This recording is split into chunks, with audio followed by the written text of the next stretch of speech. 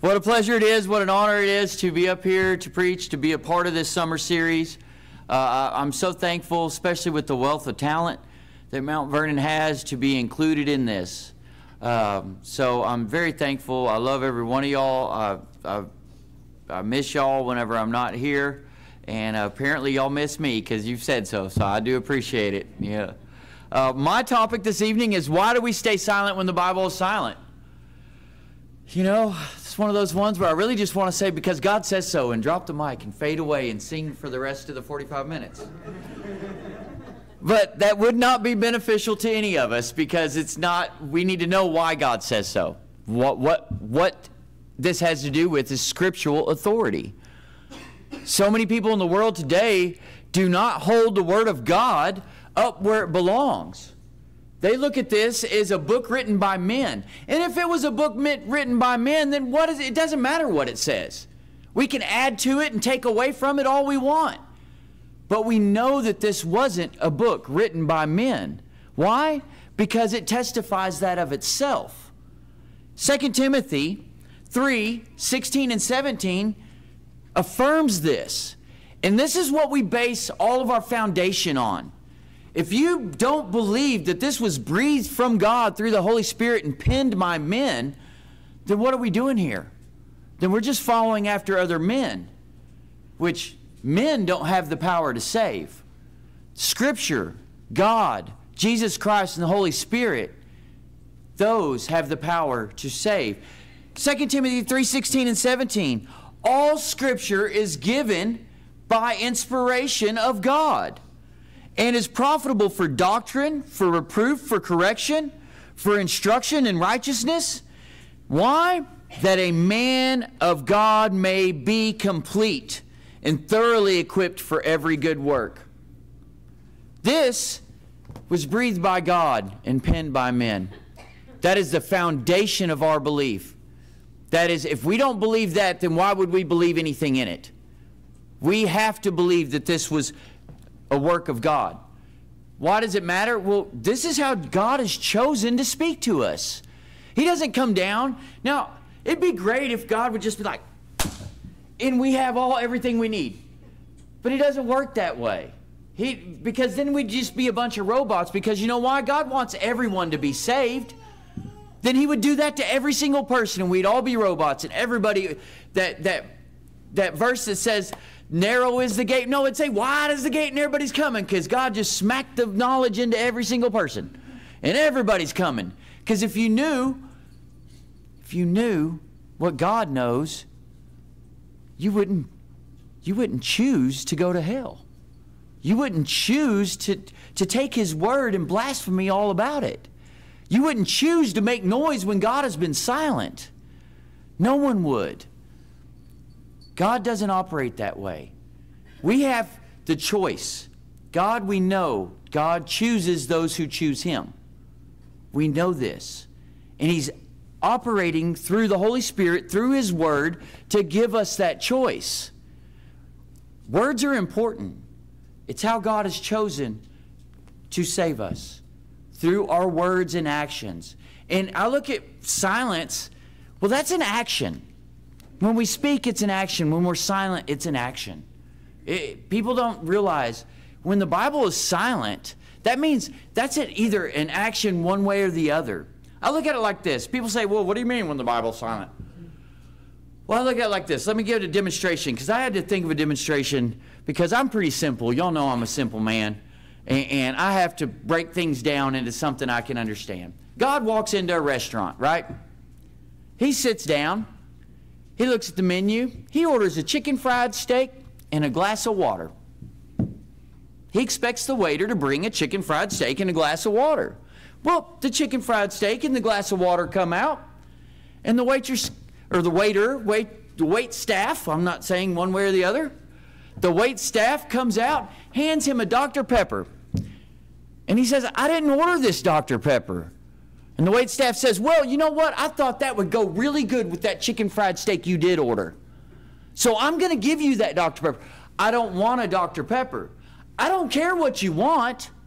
I'm giving you this Dr. Pepper because I think it goes good with your chicken fried steak. God says, I don't want the Dr. Pepper. It offends me that you think you know what I want when I haven't asked for it. I have asked for a chicken fried steak and a water. And now you're thinking you know better than me by bringing me the Dr. Pepper and making me take it. I don't want it. It offends me. Get it off my table. It's on the table. You do with what you want. I'm not taking it away. I'm giving you that Dr. Pepper if you want it or not. That's what we do when we add to the Word of God. When we add something to the Word of God, we're forcing upon God something He's never asked for. He didn't want the Dr. Pepper. He's not going to accept the Dr. Pepper, and He sure isn't going to drink that Dr. Pepper. Why in the world would we force something upon God that He's never wanted? He's never asked for. We're saying we know better what He wants better than He does. How do we know what God wants? He's given it to us. Word for word, line by line. He's given us exactly what He wants. Bible gives us all things pertaining to worship, life, and godliness, in spirit and in truth. How do I know this? John 4, 23 through 24. But the hour is coming, and now is, when true worshipers will worship the Father in spirit and in truth. For the Father is seeking such to worship Him. God is spirit, and those who worship Him must worship in spirit and in truth. Well, then we ask, what is the truth? That's easy too. John 17:17. Sanctify them by your truth. Your word is the truth. This is the truth.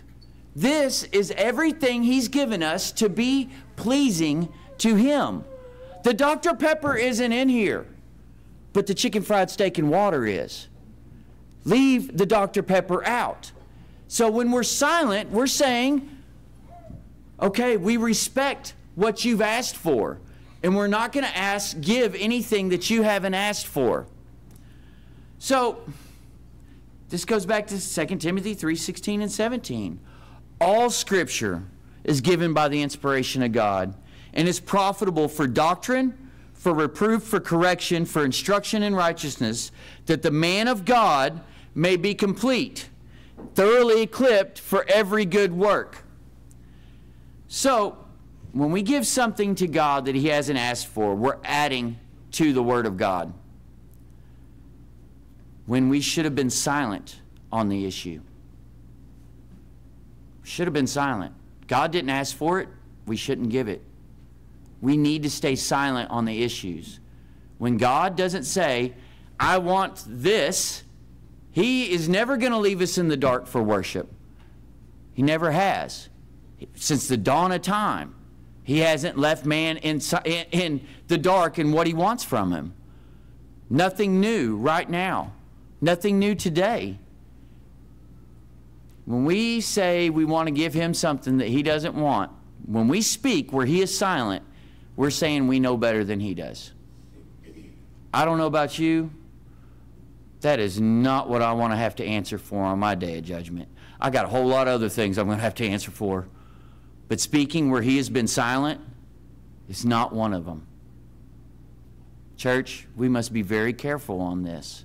We must teach our neighbors. We must teach religious people in the religious world don't realize how dangerous this is, to add into the Word of God what He does not want. We see it all around us. We've even seen it. I'll give you an example. My mom, she's a dog sitter. She's dog sitting one of my sister's friends, and it's a different part of town, and she didn't even, she's away from her church, but she didn't want to miss church. You know, she didn't want to, she's away from her congregation. But she didn't realize when she went to the United Church of Christ that she wasn't walking into the Lord's church. And she walked in, and she was there about 20 minutes and walked out horrified, and was just called me up and couldn't believe it.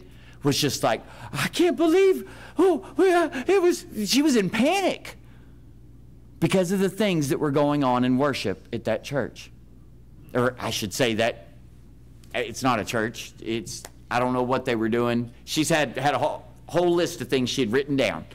I was like, Mom, well, that's why you Look them up on the internet first before you go walking in the door. Now I talked to her today, and she's found a fellowship of the Church of Christ near there that she's like, well, it's a little further away, but it's the church. And I was like, okay, Mom, great. So it makes me happy that my mom knows the difference. Most people don't. Most people do not know the difference between the Lord's church and the world's church. We have to be careful. John says, do not be among the world. The world doesn't realize it, that they're worshiping not in spirit and in truth, but what they're doing is blaspheming God. They do not have the favor of God. You know, God says, if you love me, you will keep my commandments, John 14:15. That is a measure of if we're silent when we're supposed to be silent, or if we speak when we're supposed to speak. If we truly love God, we will follow the Bible as the Bible proclaims. We don't need, God doesn't need extra, He doesn't need a Dr. Pepper, and He doesn't need a side of fries. He wants what He wants, and He's given us exactly what He wants. I'm going to go into some examples because these are some Old Testament examples. But you know, it's easy to look in the world around us and see nowadays examples. But I want to go into some Old Testament examples of what happens when people aren't silent, when the Bible's silent.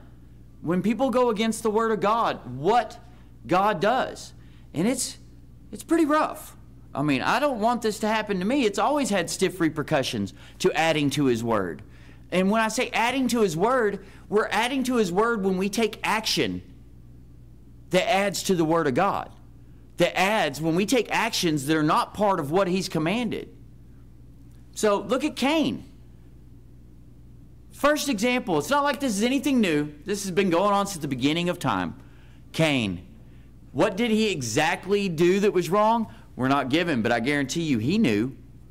I guarantee you God didn't leave him in the dark of what he wanted.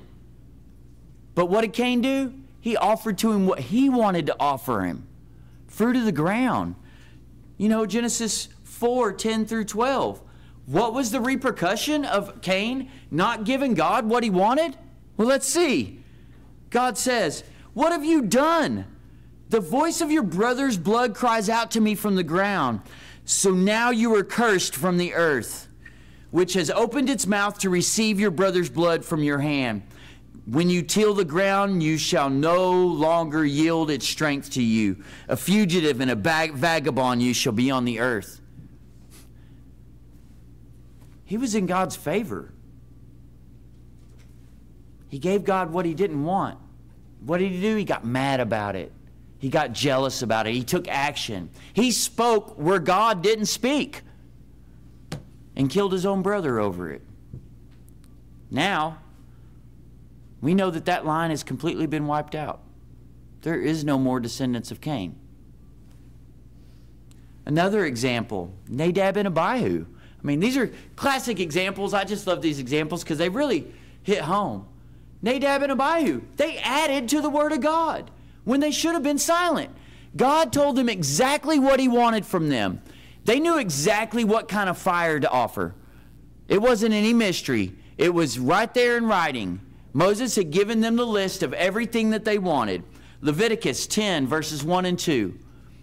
Nadab and Abihu knew what they wanted, knew what God wanted. But what did they do? They gave God what they wanted to give him. They just took it upon themselves to add to his word. What did they add? Well, let's read.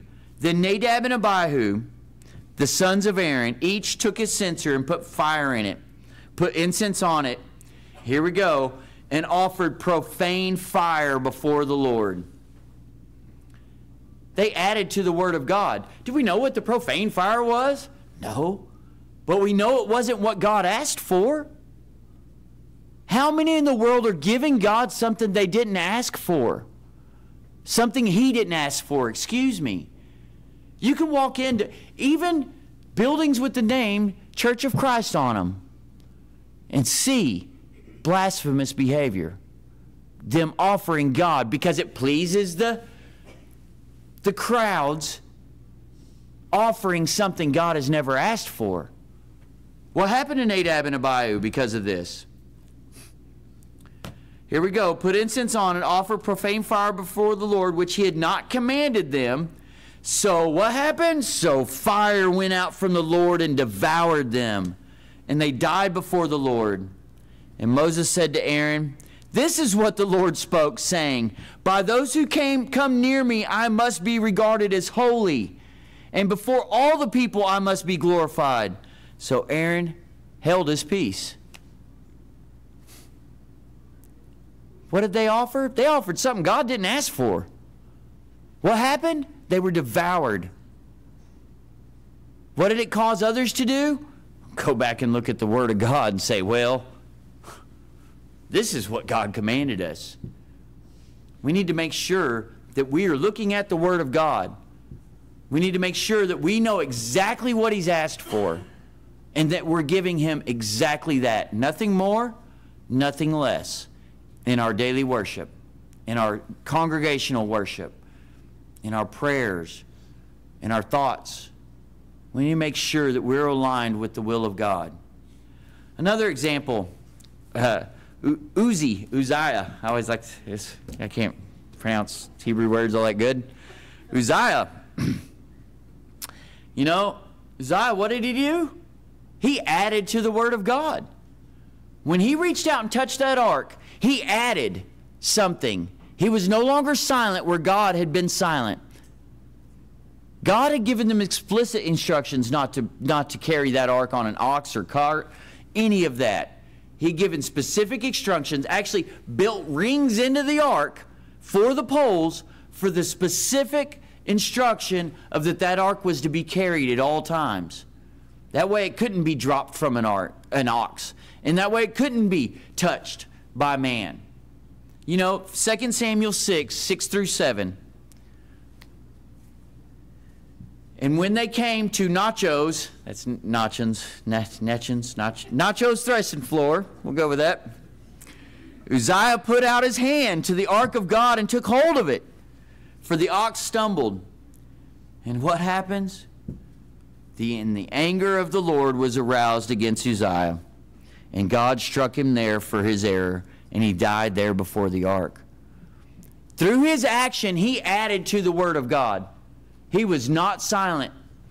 He should have, if they would have been in the Word of God and known, he would have not ever touched that ark. They would have never been on the ox. They'd have never been in that position to begin with.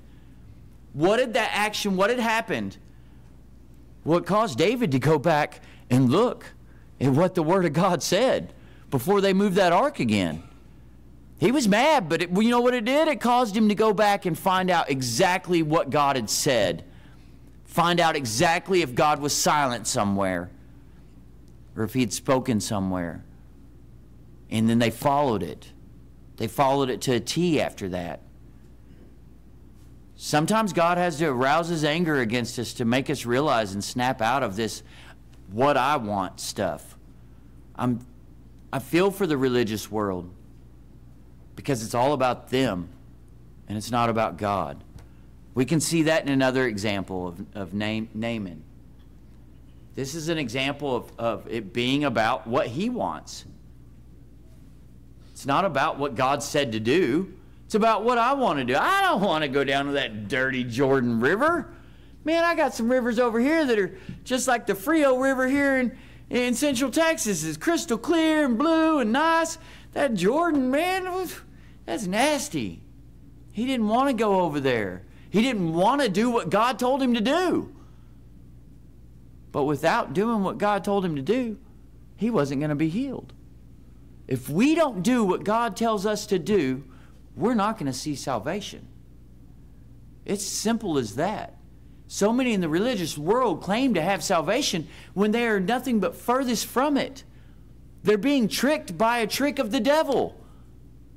The devil has many ways, many tricks, and a lot of them are through the religious world. We may not want to look at it that way, but it is. The religious world is going to have a surprise when the Lord comes back or when they meet their Maker. I mean, not everybody's going to find out. They're going to find out that what God said in his Bible was true. And he meant it word for word. He meant it when he said, do not take away or add to my word. Look at Naaman. 2 Kings 5, 10 through 14. See what happens when Naaman decides that he's going to take it under his own control. And Elisha sent a messenger to him saying, go and wash in the Jordan 7 times, and your flesh shall be restored to you, and you shall be clean. Well, that should have been enough. That should have been enough for him to go and do it. But did he? No. What happened? Keep reading. But Naaman became furious. Here, God's saying, here, I'll make you clean. No, I'm going to be mad at you because you're not doing it the way I want you to do it. Naaman became furious and went away and said, indeed, I said to myself, he will surely come out to me and stand and call on the name of the Lord his God and wave his hand over this place and heal the leprosy. Are not Abah and Paphar, the rivers of Damascus, better than all the waters of Israel? Could I not wash in them and be clean? Here he is saying, I know what God said, but can't I do it this way? How many people do we know that are exactly like that? I know what the word says, but he knows what's in my heart. He knows what's going to make me happy, and really that's all that's important, is making me happy. I don't really care what the Word of God says. I want to be happy, but I also want to be a Christian. He knows. He gets it, right? Not according to the Word of God. So he turned and went away in rage. And his servants came near and spoke to him and said, my father, if the prophet had told you to do something great, would you not have done it? How much more then when he says to you, wash and be clean? So he went down and dipped 7 times in the Jordan, according to the saying of the man of God, and his flesh was restored like the flesh of a little child, and he was clean. He didn't want to do it, but when he did what the word said, when God said to do this through his prophet, he got what he wanted. When we do what the Word of God says, we will get what we want. True happiness, peace with God, salvation, not having to spend eternity in hell. That's what we'll receive when we are obedient to His Word. When we are silent, when the Bible is silent. When we speak where it speaks. These are just a few of the examples of man adding to the Word of God, and by implication, not staying silent when the Bible was silent. Their actions spoke louder than words. Their actions, our actions, will speak louder than words. Our actions, sometimes in our silence, is loud. Very loud. Speaking through actions when God has not spoken is nothing new. As we have seen, it goes all the way back to the beginning.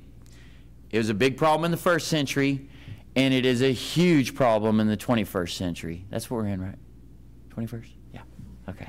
21st century. Huge problem in the 21st century. Nothing new. You know? And I don't know what this question was directly addressing, because there was no verse next to it. It was just, so why are we silent when the Bible is silent? So I'm like, well, let me think. So what I've come up with is it probably has to do with musical instruments. This is one of the biggest questions. It's one of the biggest things. I mean, I could think of a lot of different ways where we're silent when we need to be silent, and the world is not. Musical instruments is one of the biggest ones that a lot of people just can't grasp. Oh, well, they had it in the Old Testament. Well, they also had killing animals and sprinkling the blood over the altar and showing up in Jerusalem 4 times a year and all this other stuff in a temple and all of this other stuff that we don't have today. So if you keep the old law, you have to keep all of the old law. You can't just keep, well, we like the instrument part of the old law. We're going to have flutes and horns and all this stuff. Well, really, we're just going to have a 6-piece band, and it's going to be a rock show when you come to worship. So, but that doesn't work. That doesn't work for God. God is not about that. What has He asked for? What has the Bible said when it comes to musical instruments? Nothing. There is not one single mention of musical instruments in the New Testament. Well, it doesn't say not to use them. Well, it also doesn't say to smoke crack and all this other stuff. But we know better, right? We know not to do that. It doesn't say a lot of stuff, but we know through implication that that means we are not to do it. If it doesn't say specifically to do it, we don't do it. What does it say about musical instruments in the New Testament? Nothing. What are we to use? Our voice. The word is psallo, and it means to pluck. And it's actually followed directly behind what you are to pluck. And it says, pluck the heartstrings. How do you pluck your heartstrings? You sing. There's no instruments in this. Let's look at what it does say about what we're to bring to the Lord in worship. Ephesians 5:19. I mean, it's one we should all know. It has to do with what we're to bring to the Lord, and it's our voice. That's all He wants. He doesn't want musical instruments. He doesn't want it to be about a show about how good the people are playing. He wants us all to sing together as one, as His people. Ephesians 5:19. Speaking to one another in psalms and hymns and spiritual songs, singing and making melody in your heart to the Lord. Pretty simple. It didn't say anything about musical instruments there, does it? I've looked all through the New Testament. I mean, and I say that. I've read it all in school a few times because I'm one of those people that have to read it like 3 or 4 times to understand it the first time. So, I've read it a lot. Not enough. I need to read it more. But I know for sure there is never once, ever once mentioned musical instruments in the New Testament. Ever once that they were bringing musical instruments to God in worship. Ever. If you can find it, let me know, because you have a translation that I have not seen. Because none of the translations, even the ones that are over here in left field, say anything about musical instruments. Not a single one. What else does it say? Colossians 3:16 and 17. Turn there with me. Colossians 3:16 and 17. And this, if there's musical instruments in this, then I'm missing something, because here it's talking about the same thing. Let the word of Christ dwell in you richly, in all wisdom, teaching and admonishing one another in psalms and hymns, spiritual songs, and singing with grace in your hearts to the Lord. Here we go.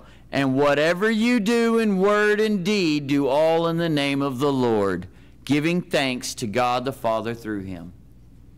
So, just by logic, if we were up here playing musical instruments, how is that admonishing one another? It isn't. It's putting the direct action upon a few selected people in their skill and how they can play. But I've never heard a guitar admonish anyone except the person playing the guitar. If we're to do this together, then we must all, if we were to add musical instruments, we all got to play it, because this says doing it together, so that means everybody's got to have a guitar. Every single one of us. And we all got to sound good, okay? Because otherwise we've been hearing sound. Nobody wants that. That doesn't admonish anyone. Makes a bunch of noise. You know what it sounds like to God? Even when the best guitarist is up here playing to Him in worship, you know what that sounds like to Him? noise, a bunch of junk. I don't care how good they are. God didn't ask for it. He doesn't accept it. Doesn't want it. And actually, you are sinning by partaking in that. If it's not in spirit and in truth, you are in sin. If you're up here rocking out to the Lord, you're in sin. If you're not singing to each other spiritual songs and hymns to admonish one another, to teach each other. That's why we don't just have any old songs. The songs we sing are encouragement to each other. Are encouragement to each other and glorifying God.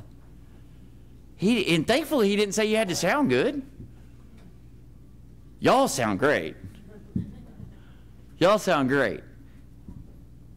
Sit behind Jesse Mosier and you'll hear the angels singing. But, you know, it didn't say we had to sound good, and that's a blessing. He just says, sing. Admonish each other. Teach each other.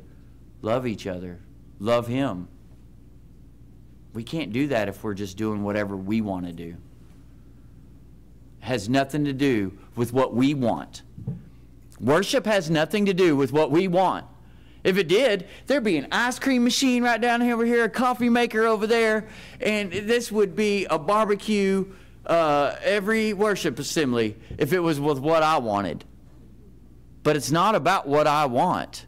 It's about what God wants from us. He has written this specifically with what he wants from us. He didn't say do it as you feel. Oh, I know your heart. Do what you want and I'll accept it all. No, far from that. Actually, turn with me to Revelation 22 and 18 through 19. And let's see what God says about just giving him any old thing.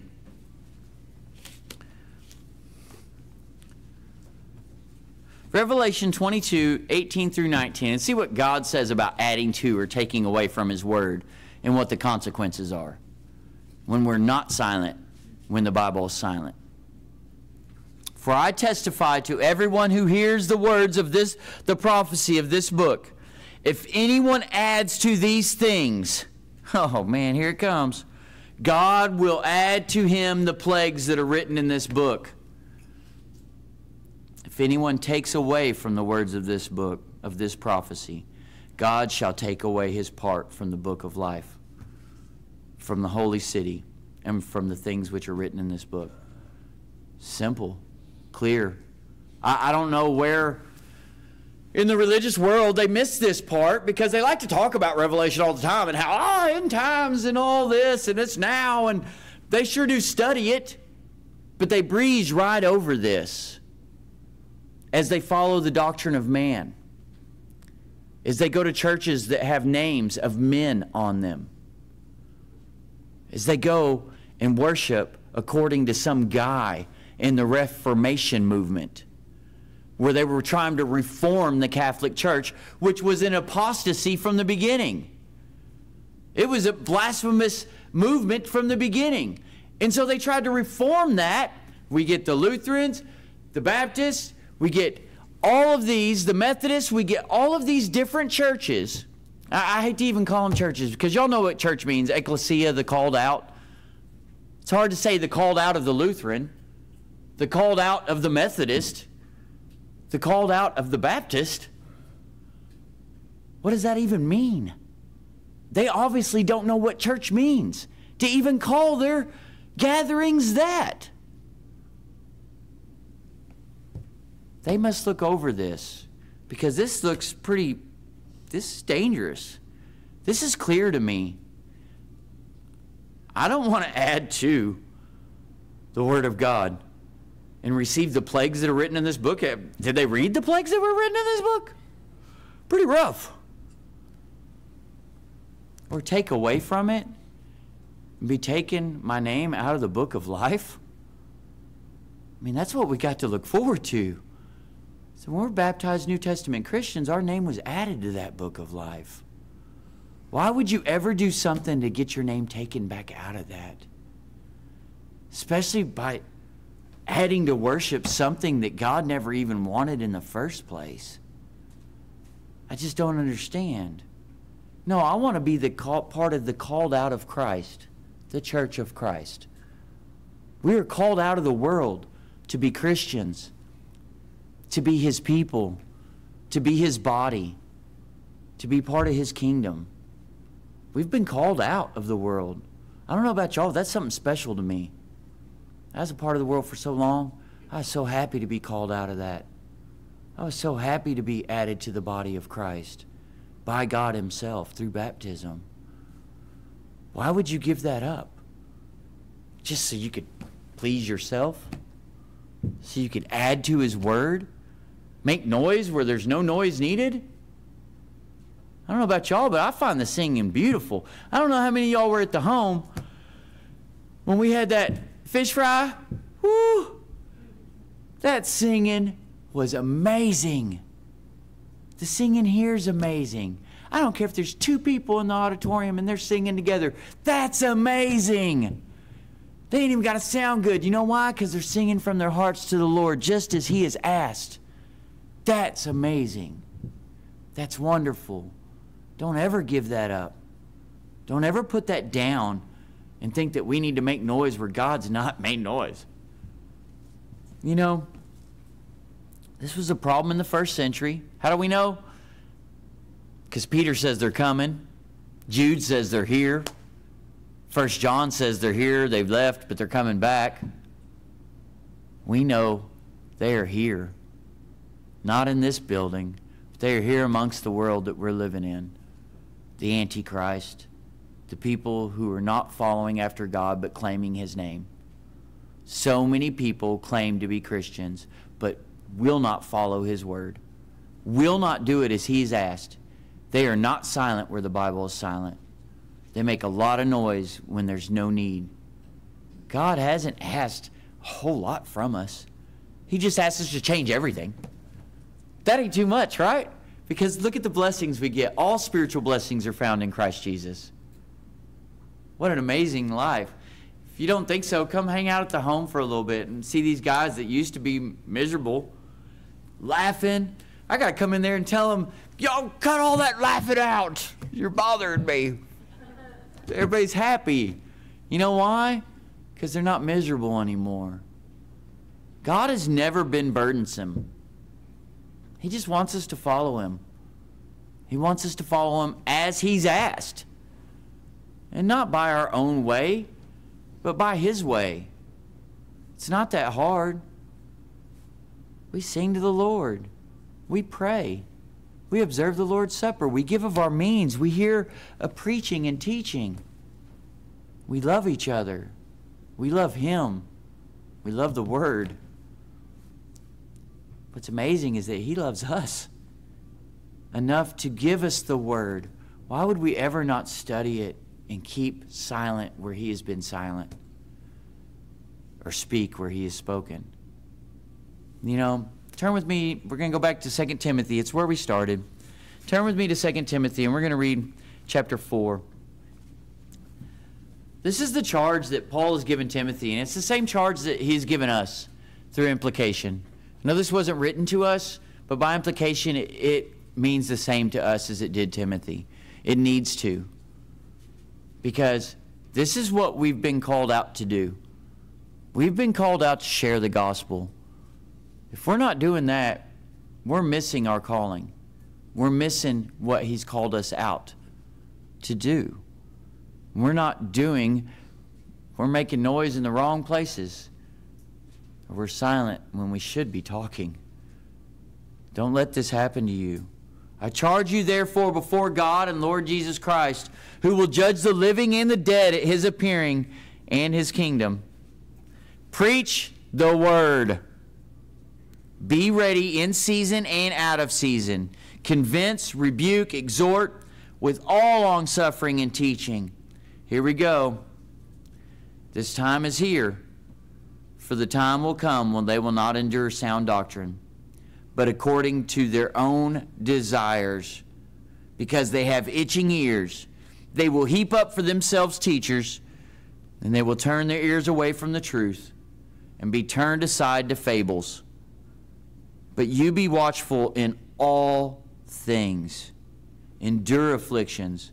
Do the work of evangelists. Fulfill your ministry. Pretty simple charge. I look at that as like, that's the charge. You know, they give charges to college graduates and all this, you know. I look at this as, this is our charge. This is what we're called out to do. This is God's charge to us, to make sure that we stay true to the doctrine, that we stay true to the words in this book. Because people like to make up stuff. They like this, for a lot of people, this is too simple for them. They got to make it fancy. Well, we need a 15-piece band. Why? Well, I like how it sounds. We don't want to make the Lord's Supper too common, so we're going to only observe it every few months. I don't care what the Bible actually says about it. Well, I'm a woman and I want to preach. I don't care that the Bible says I'm not to preach to assembly of mixed men and women. I don't care. God knows my heart. He'll be okay with it, right? Because I'm super special. I'm going to call myself a pastor and I'm going to have a church. I don't care what God says.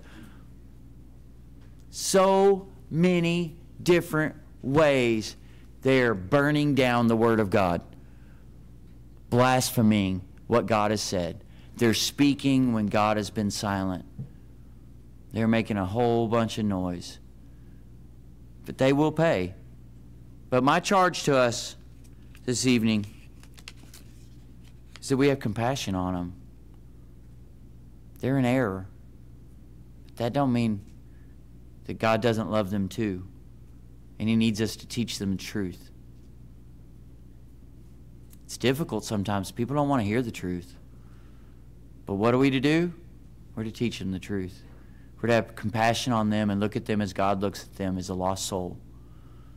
As somebody who needs to be taught the right way. And once they've been taught the right way, they either accept it or they don't. Sometimes even Jesus says, dust the feet off and move on. If they're not willing, their heart ain't right, and they're not willing to accept it, you can't do nothing about that. But my charge to all of us is that we do something about it. That we talk to them. We share with our religious believers, because I dare not call them Christians. Because if they were Christians, they'd be doing what God asked. But they're believers. But is that enough to get to heaven? Even the devil believes in God. And the demons believe and tremble. It's not enough to get to heaven just to believe, but to be obedient to His will. If they love me, they will do my commandments. We got to love those lost souls enough that we try to teach them, that we try to reach out to them. Jerry asked me the other day, do we do door knocking? I said, no, but we might need to.